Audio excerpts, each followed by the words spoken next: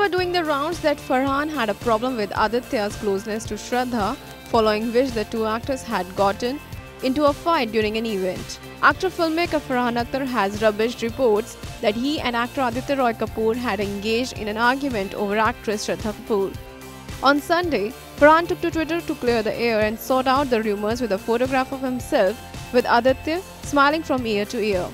And that, as they say, is that RIP rumors? Last night, chill times. The Wazir actor captioned the image. While Shraddha and Farhan worked together for Rock On 2, the actress has worked with Aditya in films like Aashiqui 2 and OK Janu.